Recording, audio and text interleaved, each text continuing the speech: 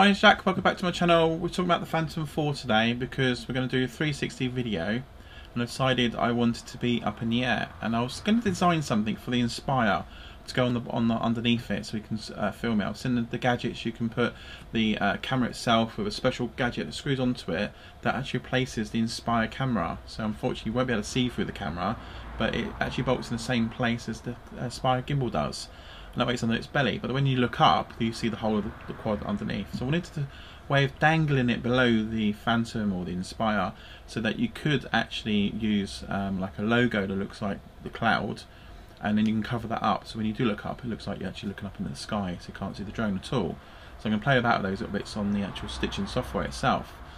Now with the Samsung camera, which you've seen in one of my previous videos, and I'll put a link up there, up there for you on that video in the 360, but it's getting quite popular. There's a lot of panoramic shots that you can do with the Phantom 4 at 360, but we can do a video at 360.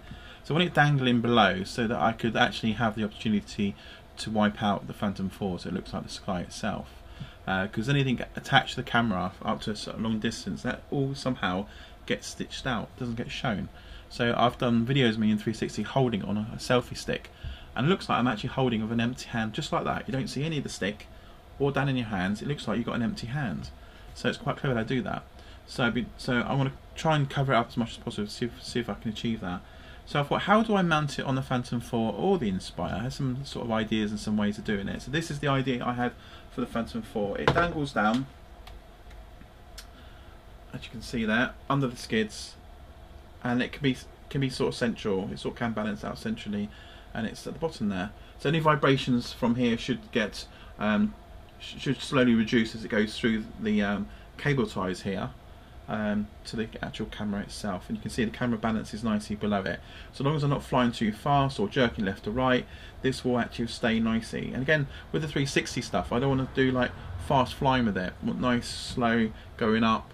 So when you put it in the goggles, you don't feel too sick, because this can make you motion sickness if there's too much movement in the camera.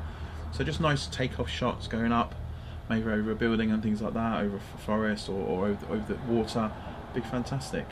So once I've got it up to hovering position, I can then, because this will actually start off on the ground, so the camera's just slightly back away from the Phantom 4.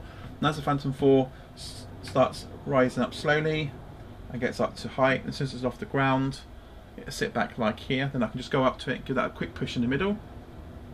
Then it's more central to the actual Phantom 4 itself.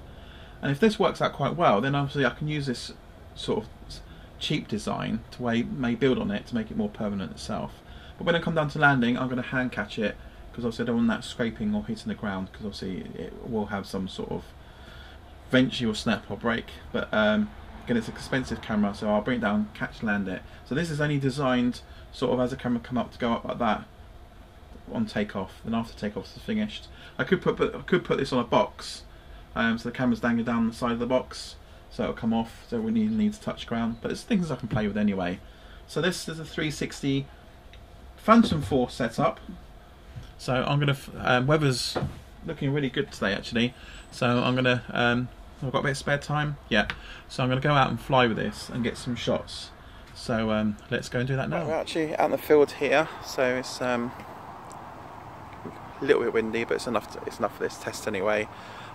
So it's all ready to go, battery's charged, so she's all calibrated, so ready to roll on this one. So I'm not sure I'm going to literally take off first, and then I'm going to record it hovering to sort of show you how well it holds up, and then we'll do a flight test, and then we'll do another video which will then be the bird's eye view from the actual 360 camera itself and the Samsung there. So let's get up in the air and see if it actually can hold this weight. There you have it, holding it. Wait for the camera to balance itself out.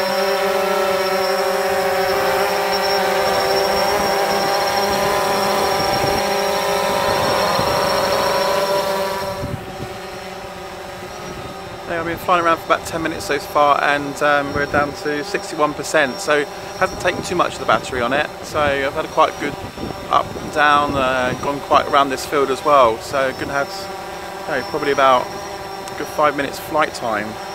Maybe a bit longer. I haven't got an SD card in my Phantom 4 to say exactly how long, but you can see it's holding really well, really nice and steady. So this is a base sort of line to start with, so I think we'll start looking at getting something a bit more permanent on it. And I'll try the Inspire one out as well. And it's great to see what this footage is going to turn out to be. So watch my next video, which will be up straight after this one, which will be the 360 of that camera, what it did. Should have flipped the video upside down on the 360, just quickly played it back. So 8 minutes and it's gone through 2 bars, well I'd say bar and a half because it's got 2.5 bars flashing still, and it's sort of like 60%, so yeah, it did take a bit more battery drain, but to get that sort of 360 shot, especially if you're just rotating around a building or getting some sort of view, you know, that's a fantastic amount of time for that. It's great. Just got to stabilise it a bit more, because when it's in flight it seems to stay stable, but obviously when you're stopping, then the thing starts swinging. So we can improve on this design, because this is only a tester to see if it actually would hold to get it up in the air. So we're going to look at somehow having a pole to keep it more stiffer in the air, and also not get that jello effect as well, sort of keeping that down. So I'm going to sort of design something for it. We'll keep retesting in it, so you can follow this video through every test I do to show the improvements until we've got something really nice on there that runs really nicely. Because I like to do more aerial shots in 360 as well as doing my normal stuff I do. So yeah, great improvement, did really well, chuffed with that. So yeah, let's get on to the building it now. So that'll be on my next video. Do a little bit where we'll just improve slowly, test it, improve it, test it. So fantastic. So remember guys, subscribe and go on my Facebook, like my Facebook, and remember to share me on social media, and any Facebook groups you join a part of the drone side, stick me in it. Remember to use my hashtag #JacksDrones. So until then, thanks for watching guys.